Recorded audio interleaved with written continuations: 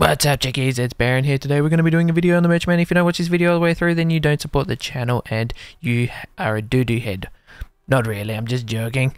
Okay, so we're going to be talking about the Merchantman and the current, like the last price hikes of that ship and pretty much where it could fall this sale. I'm thinking like there's going to be another price hike. Don't forget to check out the links in the description. Join our Discord and join our org. We have an org. The link is in the description. Please join it. It would be great. You can be an associate or an affiliate, do whatever you like, but it's down in the description. So join that if you're new as well. So talking about the Merchantman and the price hikes that we've seen in the past and just the general sales on that ship, and we know that it's in current development right now, active development. They're working on it greatly. They're working on like massive parts of that ship. They're adding to it. They're just trying to make that the best ship that it can be once it's out, which is going to be fantastic. And I think we can all relate when we say we can't wait till that ship actually hits the verse. Now, knowing that that ship is going to be coming out with pyro, it may be delayed. The whole thing might come out next year. Before someone corrects me, yes, it is coming out next year. Let me know in the comments what you think about all of that. So we're going to be talking about like how we think this is going to go up in price, where we think it's going to land with its price range. Let me know down in the comments what you think, because this is very interesting to me.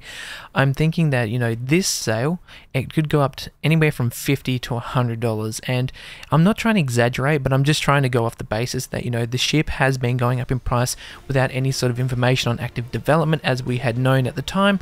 And I think at this given like point in time, it could actually go up in price again a little bit more, because it seems when a ship is in active development, it seems to go up a little bit more than what it used to. So we know it's been going up by $50 increments. I got it at $450.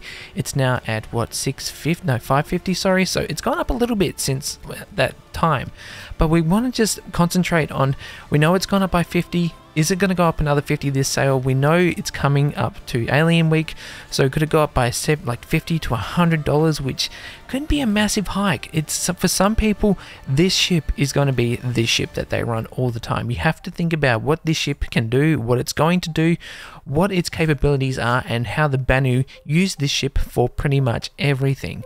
So going off of that, and that it's in active development, like I said, but it's not scheduled till for 2023, like Q1, the whole pyro thing's coming out then. I'm thinking that it could just be another $100. It could be another $50 this sale, but it could be anywhere between 50 to 75. So I'm gonna land in the middle. I'm gonna say it's gonna be 75 this sale, and when we get to next IAE Alien Week, it could possibly go up another $100. And when it comes out, it could go up another $50 to $100. I'm not trying to set expectations. I'm just making an assumption on what information we've known in the past of this ship to go up in price, and how the market for it has gone up eventually over a course of years and time. But remember, this started at $250, like when the Carrick started at its original price of like $250, $300. This ship could just set a new precedent and go up to a massive like all-time high, and then possibly become hull limited. But then again, it might not be hull limited because there's just so freaking many of them. It's insane how many there's going to be of these things. Like nearly every fleet I've seen has one of these, and the capabilities of the negotiation room, the brig, the shops, everything that you will see in this ship is going to blow your mind. So given that this ship is going to be an all-time expectation, the quality of it is going to be amazing. I think it's going to set a whole new precedent for ships and their qualities and how they go through their processes within Star Citizen and the development process. Pretty much how we're going to be, you know, ships are going to go gold standard, and I expect that the Banu Merchantman will come out as a gold standard. Pretty much it's not going to have to go through any work. Hopefully it has its full functionality when it comes out. So we also know that ships, when they don't have their full functionality, will be set at a certain price.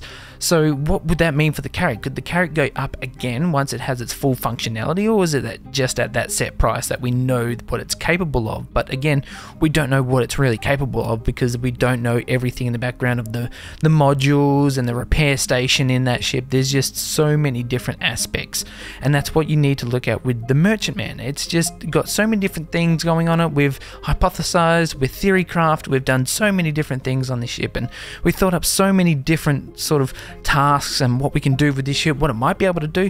But again, at the end of the day, we don't really know what this thing is capable of, what it's going to involve. Now, the cartography ball in it, I don't know if the size of that thing really matters, as the case of its navigation in the sense of speaking within the game.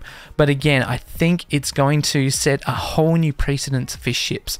So I know I keep repeating myself, but where do you think it's going to land in the pricing? Because I think this thing could go from anywhere up from at $800 plus. Like, this thing can set a whole new record for ship prices and where it can go.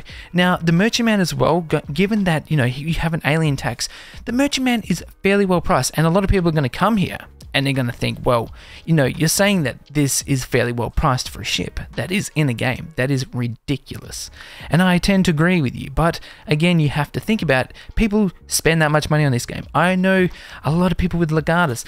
Congratulations to Lee for hitting 25,000 and getting his gold and black 600i. Hats down to you. I'm glad. I'm so happy for you. I know it's a lot of money, but I'm glad that you've gotten to that point now where you can sort of just settle down with sales and you're happy where you are. So hats down to Lee. But again, where will the Merchantman lay? Where will everyone see it in the verse? Is it going to be so common that the price won't hike? But again, we know that the price may hike again this sale, which is going to be very interesting because it's something that I'm going to keep a close eye on. I'm going to keep closely covering it, and depending on how much it goes up this sale, it's going to just, I'm going to cover the crap out of this thing and see, you know, we're going to try and have to build some sort of community sense and to see where this ship will land in pricing, because it's just insane how much this thing has gone up in the last 2 years in the sales that we've had, just knowing that this ship is going to be a massive seller within the community. So let me know down in the comments what you think. It's been Baron. I'll see you in the verse.